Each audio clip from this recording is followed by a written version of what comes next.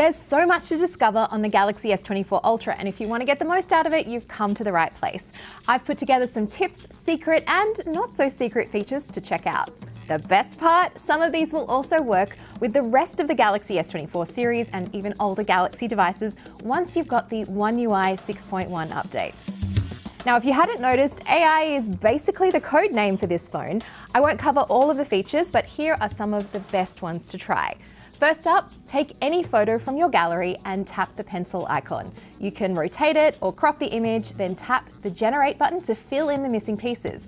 This works pretty well even on complicated backgrounds to fill in the detail. 내 50불 언제 보내줄 거야? When are you going to send me $50? You can live translate your next phone call. Just tap Call Assist in an active call, then live translate and choose your language. Now, if you're not seeing the full list of languages, you can go to Settings, then search for Call Settings, and then find Live Translate. Download the voice packs for each language you want. You can even set language presets depending on who you call, so you don't have to manually change it and activate the language each time. 안녕, 렉시. 잘 지냈어, 오늘?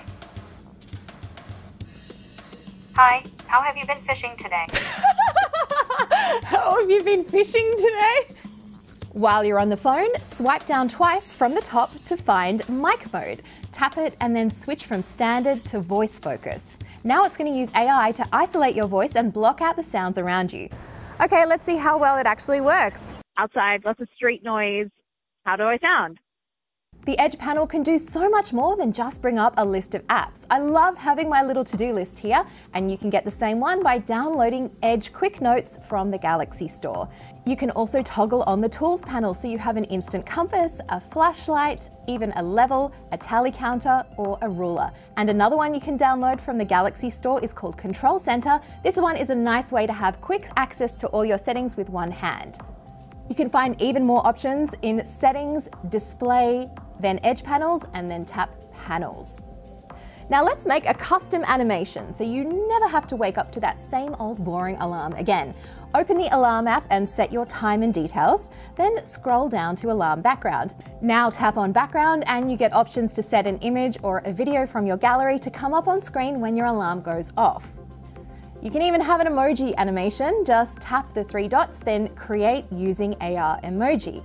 Choose the character you want or make an emoji of yourself if you really want. Then choose your background and you're dancing. Probably the best use for AR emojis I've seen.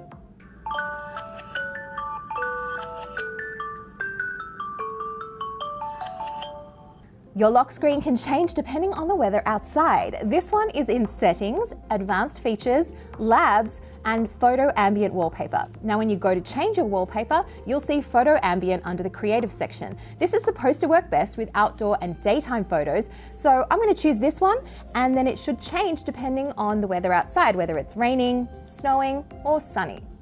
Now this one is for your privacy. With all the AI features on this phone, you might want to make the processing on device rather than sending it to the cloud. Go to Settings, Advanced Features, Advanced Intelligence, and press Process Data Only on Device. You probably already know you can circle to search when you hold down the home icon or the navigation bar and find anything you want on screen, but it also works in the camera app. So if you see a cute dog or an interesting plant, circle to search and bring up the results, all without needing to actually take the picture. But, you know, my dog's so cute, of course I'm going to take her photo.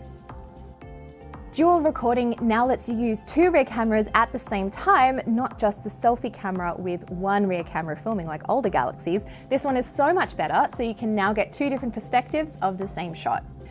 Now, the camera assistant has been around for a while now, but not that many people know about it. This one you can download from the Galaxy Store, and once it's installed, open up the default camera app, go to Settings, and then find Camera Assistant.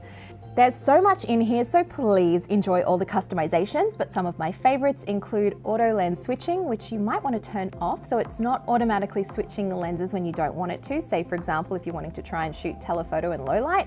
A quick tap shutter, there's an audio monitoring option so you can listen through your connected device, and there's also a clean preview on HDMI displays so you don't get all those buttons and indicators when you are plugged into an external display. Now, while you're in the Galaxy store, Sound Assistant is another one to try. You can customize the volume panel, create cool visualization effects with the volume slider, and for a bit of fun, you can even try voice effects. It works in some apps that use the microphone, like the camera. This isn't creepy at all. This isn't creepy at all. If you're playing audio on a speaker but you don't want to hear those message dings and notification sounds interrupting your music, you can actually separate them. Go to Settings, Sounds and Vibrations, and then Separate App Sound. Choose the media app like YouTube, Spotify, or any of the other services you have on your phone, then make sure the audio device is set to Bluetooth device. Wouldn't it be nice to just swipe up with 2 fingers from the bottom of the screen to enter into split screen mode? You can actually do that. Go to Settings, Advanced Features, and then Multi-Window, and then swipe for split screen. Super easy. Let's show the S Pen some love. So you probably already know about air actions, which let you do things like gesture in the air to take screenshots and write on the screen, navigate back, and go back to the home screen. But you can also launch a specific app when you press the button and double tap the screen. You'll need to download an app called Good Lock from the Galaxy store and then the Pentastic module. Go into it and find the double tap shortcut. Now, there is so much more you can do in Good Lock for almost every single part of your phone, and that is worth a whole other video on its own. So if you do want to find out more about that, you can drop me a comment down below. This setting is going to help keep your battery life at its best by avoiding keeping your phone at 100% charge. Go to Settings, Battery, and Battery Protection, and then choose your level. There's so many more cool things you can do on the S24 Ultra, and this just scratches the surface. But if you want extra tips, feel free to drop me a comment down below. And if you knew all these tips, you get a gold star. And may your phone be blessed with extra battery life. See ya!